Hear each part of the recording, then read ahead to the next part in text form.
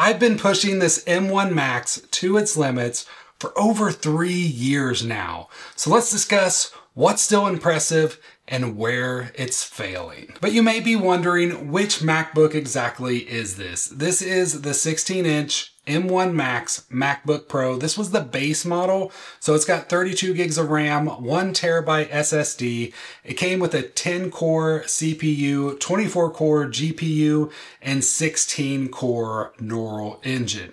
Now I'm gonna go ahead and put this back on my desk because my setup just looks better back there with it plugged in. This MacBook has been my one and only device for over 3 years now, so it's handled everything I've done, which includes the 4K video editing I do for this channel. And now usually that's not just one 4K footage, it's usually at least 2, sometimes 3, even up to 4, and it handles it like a pro. Like, I am amazed at just how well this thing still does that after 3 years. But not only that, my day job is an app developer. I'm an iOS app developer, so I'm in Xcode all the time, multiple hours every single day, writing code, compiling, testing the apps out and everything.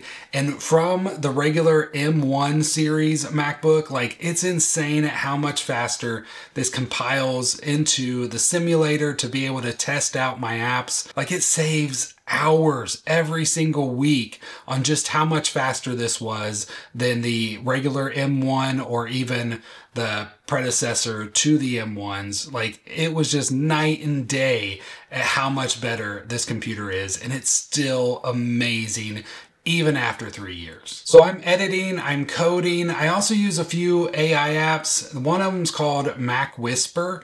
And the way this thing works is it transcribes all my videos, but not only that, so it gives me that transcription, that subtitles for all the subtitles. Google does a pretty good job, but I like the way this thing works as well. I can also translate them into other languages, which is really nice. But I also use it with the ChatGPT integration to help me with my video descriptions, my chapter markers, and some tags at the bottom of the video, and then just help me improve for future reference. You know, what should I have done differently in this video? And so all this works really well. And then there's a couple other AI apps that I use. One is to edit photos, and another is video editing. And it kind of, like, if I have like a bad shot or whatever and I need to try to improve it, there's this app called Topaz AI video editing or something or other. I'm not really sure. Not an ad, not a sponsor for any of these apps. These are just apps that I use all the time. But the video one is really the only time I ever hear the fans on this device. So if you remember, like, if you can think back to before the M1 was around, or maybe you even have a computer that still doesn't have an M1 chip, I remember hearing the fans all the time when I would code, definitely when I would video edit. And now with video editing, multiple 4K footages, I don't hear it. Like, it doesn't even spin up. Even in clamshell mode, which is, you know, when the computer is closed and docked the way I have it, I still rarely ever hear the fan spin up when editing just 4K by itself. But when I use this AI app, man, do they ramp up like crazy. It is insane. I'll put a little clip right here just so you can hear just how crazy it is.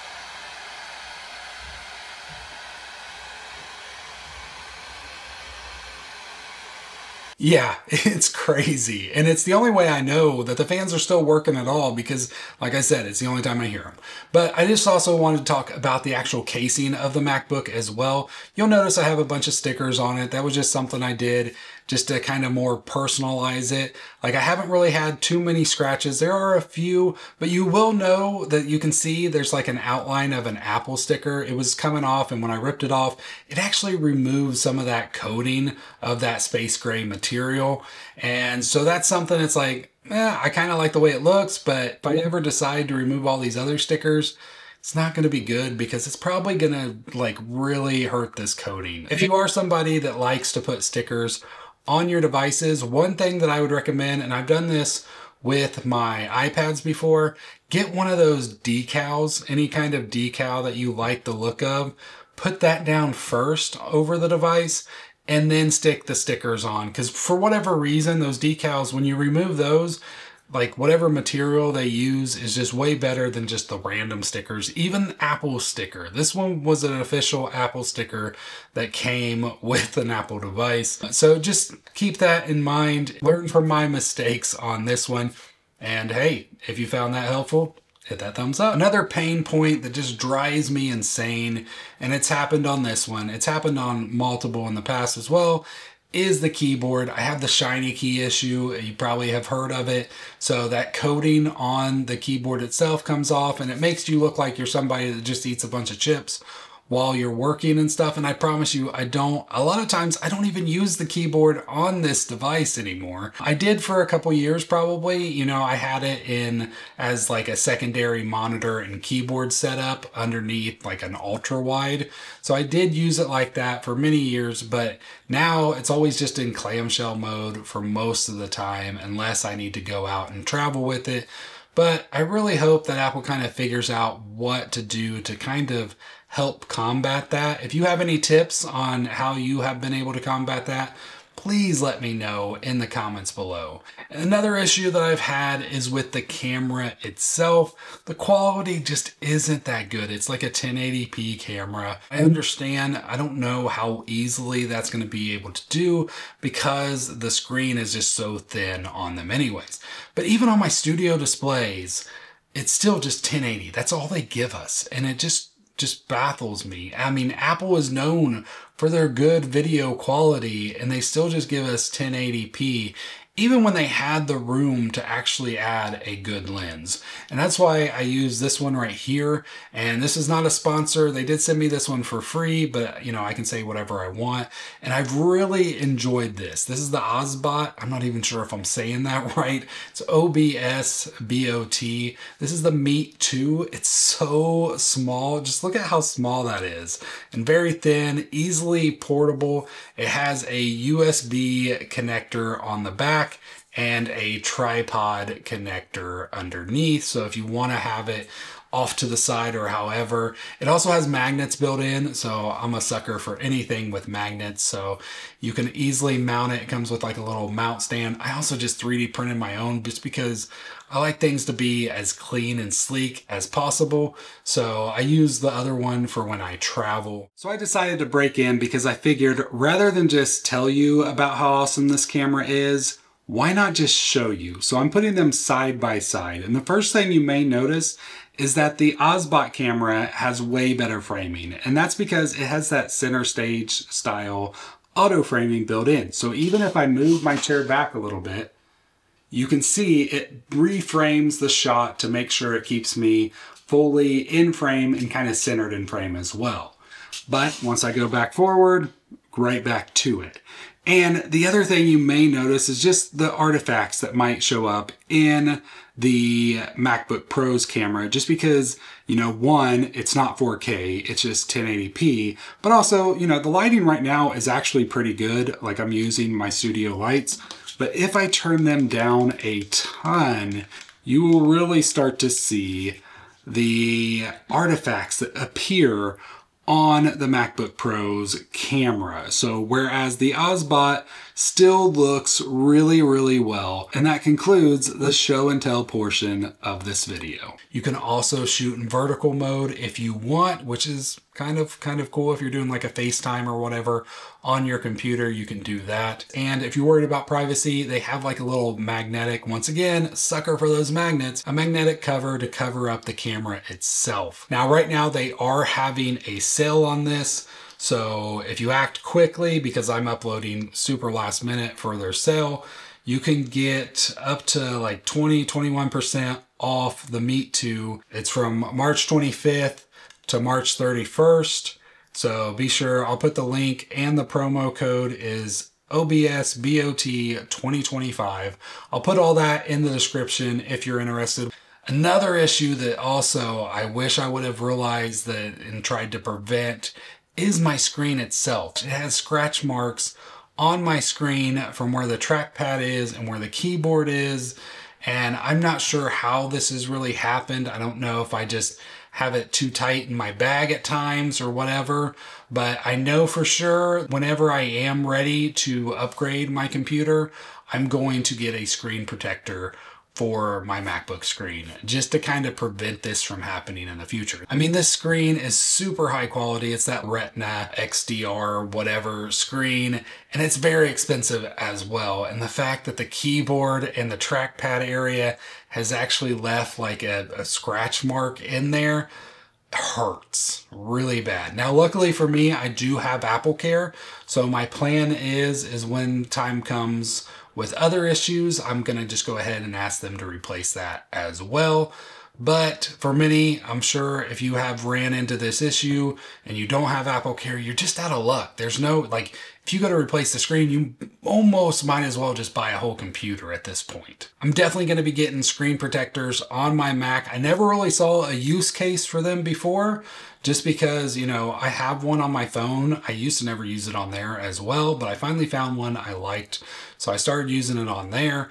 But the Mac, I'm like, it's closed, it's protected, but I never thought of it getting scratched by itself. So keep that in mind. So if you're in the market or you're wanting one, maybe look for a screen protector to put on there. I mean, I'm guessing they're probably not all that much, and you can just swap them out as they scratch. Much cheaper option than actually getting the screen scratched itself. Now, I did kind of mention that I was waiting on a few other things before I did the Apple Care. One of those things is the battery itself. So right now I'm at 86% battery health. So once I get under 80, I can have Apple Care actually just replace it for free. So I'm kind of holding off, waiting for that, and then that's what I'm going to ask for the screen. But I will say, I feel like the battery has held up really well. I mean, 3 years, still at 86%, especially with the way I use it and keep it plugged in all the time. Like, this thing is plugged in probably at least 80% of the last 3 years. Yeah, that seems kind of a lot, right? So why do I even have a laptop? Well, it's because of those other 20%. Sometimes I have to go out of town. Sometimes I'll just take it when I go pick up the kids from school, because I pick up one, then we have to wait a little while, and then I pick up the other. And in those cases, you know, I still have to work. I still have to get stuff done. And the laptop just still is the better option. Trust me, I've been looking at the Mac Studio ever since it came out, and I would absolutely love that device. And I really want to try to figure out a way to justify getting it. But as of right now, it just doesn't make sense, because I still need that 20% portability. And in that case, you know, the M1 Max is an amazing machine to get that done. Now, I also will say, when I'm talking about portability, the 16-inch may have been a little bit of an overkill size for me. It's very nice. It's nice to have, especially with coding. Like, when you're coding, all the space you can get, you need it. Whenever I do decide to upgrade, I will probably be getting that 14-inch instead. So after these 3 years, what is some of the stuff that I would actually wish Apple would change? One is the hard drive space. I have 1 terabyte hard drive on there, and you know, it does work pretty well. It's not awful, but it's also not the best. It fills up all the time. And I'm glad I didn't go lower, that's for sure. But I really wish I would have went higher, 2 terabytes. Probably even 4 would have been really, really nice, but Apple charges so much for space, and you can't upgrade it after the fact. So you will notice corner of my MacBook, there is this little black metal piece, and that's just a metal plate so that I have a couple hard drives that are magnetic that I can just pop on there and then connect. And this has been game changer. I feel like I could probably do it even better than this to make it a little more secure, but it works really well. And with doing that, now I have a little extra hard drive space, but I still wish that my main hard drive was at least a 2 terabyte. So next time I'm going to be upgrading, I'm definitely looking into that. One other thing that really doesn't matter, but it's still just, I just don't like the look of it on the side of the MacBook, is the HDMI port. Like, I still wish Apple would just do away with it, or at least change it to maybe like the micro HDMI or something. And I know that gets people really, really angry. Like, they get mad because I mentioned this when I first got it, or my 1 year review, or whenever it was. And people are like, no, I love that. I use it all the time. Well, I've still yet to use it after 3 years. Like, I don't need it. I think it's really ugly. I wish it could be something else. Like even just another SD card reader. Like I use that more than anything on this device. That is amazing. I love having access to that. And that's just a little slot. This thing is like this, it takes up like the whole side, and I just think it's ugly. Now, I know the M4s are out now, and a lot of people are saying that it's finally worth the upgrade. The M2 and the M3 really weren't enough performance to get you that upgrade.